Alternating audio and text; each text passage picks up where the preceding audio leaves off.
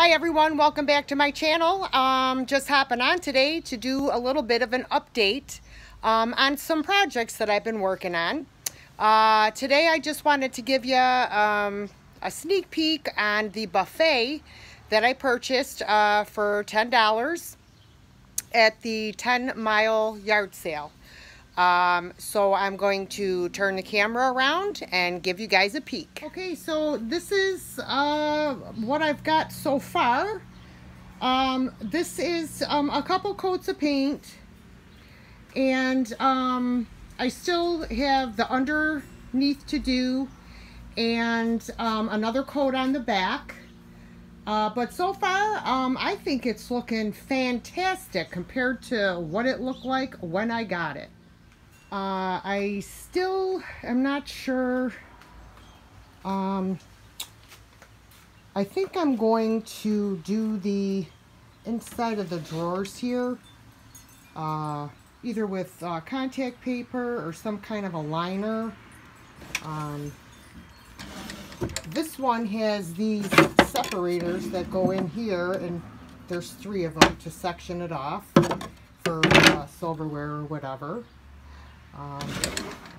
Yeah, so I think it's coming out really good so far. And then this little beauty over here, I'm still working on. So far, all I really did is put a coat of white chalk paint on it, but I'm not leaving it white. What I want to do is try to match this like cream color, I guess you could call it. It's like a cream color tan. That's the color that I want to do the bottom. So sooner or later I will find a paint color that I like. Alright, so that's it for that little beauty. So as far as those 2 furniture pieces, that's as far as I've gotten. I'm almost done though, and I'll be glad to be done. And I'm going to keep the kitchen table, but I'm pretty sure I'm going to sell the buffet. And I have a couple other items in the house that I'm going to show you also, and just get your opinion on. So I'll see you in a minute. Well, I'm back, and the 2 farmhouse signs that you see there, if you remember in the last video, the writing and the border on both of these were different colors. One was in red and the other was in blue, which I hated. So I painted it in black, and I think it came out really nice. I'm still not sure if I want to whitewash the existing wood color. I think I'm just going to leave them the way they are. I'd like to know what everybody thinks about them from the before and after. And this little bench here, if you recall, I got and I painted it up in some chalk paint and distressed it, and I think it came out really, really, really cute. Box with the handle was given to me by a very dear friend. And she had 4 potted violet plants in it. And what I did is I repainted it, I distressed it, and then I covered the handle in jute twine, made a little jute twine flower with a button center. And then I did the mason jars in chalk paint. Set the paint in the oven for an hour. I preheated the oven to 200 degrees, put the jars in the oven for 1 hour and let them cool in the oven to set the paint. And then I distressed them and added, you know, some jute twine around the rim and the bows. Well, I'm back. And, you know, while I was filming and showing you guys my my little updates on my finds, and looking around my living room, I thought it would be kind of neat if I did a little impromptu tour of my living room to show off all of my thrifted finds. So I'm going to turn the camera around and give you guys a peek at my living room and my treasure trove of thrifted finds. Okay, so I figured I would start right here with this beautiful tea cart that I purchased at the Salvation Army for $20. And everything, pretty much everything on it are thrifted items. Down below here, I have a collection of little cat teapots. I have a cake stand that I just stuck there because I don't know where I want to put it yet. I have that beautiful crock that was thrifted. And then coming up on top, the two candle holders that you see there were thrifted. The tray, which is one of my most favorite pieces that I thrifted. If you remember these little, I forgot, little vases I had in my last thrift. This plate here is an antique. That was my grandmother's. I just love it. The colors are gorgeous. I made the mason jars. Up here, though, is my milk glass collection. These pieces I got at an estate sale from a man who wasn't a collector. Okay. Then we go around. This piece here is a thrifted piece. These candle holders are thrifted.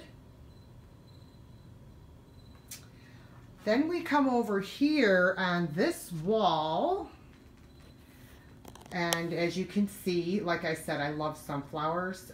Those pictures actually I bought from Country Door, along with the sconces on the wall right over here.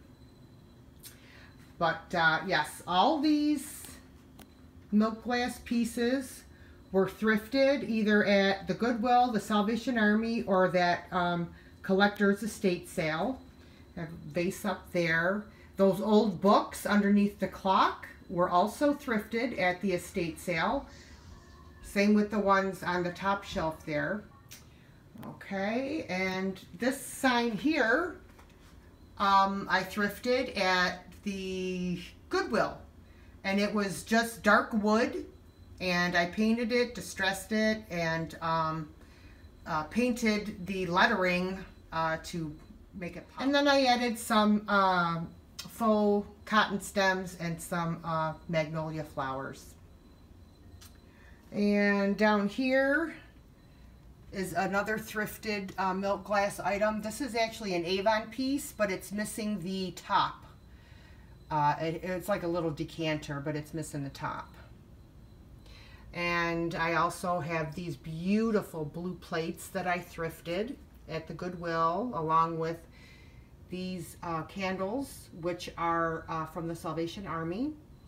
More of the really old books from the estate sale. Okay. Over here we have my beautiful milk glass scale. That I got at the collector's estate sale, along with the candle holders and the plates. And I do have more of the plates packed away. I believe I got like 6 altogether. And I got that really pretty planter and the candle holder there. The milk glass bowls. Oh, there's me and my family before my dad passed away. That was quite a few years back. Another milk glass goblet. And there is the darn lamp that's cracked that I hauled.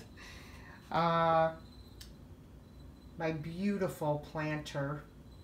Love that. It's so pretty. That's a Royal Copley planter. And then, of course, here's the 2 candlestick holders that I got at the Salvation Army that I love. And this table I got at the Salvation Army for $10. It's beautiful. And my coffee table here was actually a find that I got at the Salvation Army. It was $20 and it was half price day, so I got it for $10.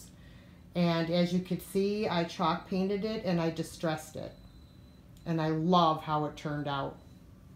And I thrifted that little lantern there. And more milk glass, my candy dish. I wonder if my son ate all the candy. Oh no, there's still some left. Holy cow, there is a God. Oh, wonderful. Oh, and then I got that really pretty milk glass piece. Yeah, so that about does it for my living room. Actually, let's make a quick trip down the hallway really quick. And I just wanted to show you guys, I've turned the light on here, the shelf that I thrifted in one of my, the last couple videos. And I hung it up in my hallway below my farmhouse sign. And put my thrifted roosters and my cow and the pig actually I got at Dollar General. And the farmhouse sign I actually won in a giveaway on YouTube. Free is good. I love free. Yep. So that about does it. So I hope you guys enjoyed that little impromptu tour of my living room and my collection of milk glass and all my little treasures that I have thrifted over the last month or so. And actually the estate sale items I thrifted last summer. But I definitely had to share them with you because they are beautiful, beautiful pieces. And I also wanted to say that the farmhouse sign that I won came from the channel Keeping Up with Miss Electra. She has a great channel. She does DIYs, she does hauls, she does farmhouse decor, and she is just an awesome person. I love her channel, so please make sure that you check her out. If you did like this video, please give it a thumbs up and please subscribe to my channel. With that being said, I will see you in my next one. Bye!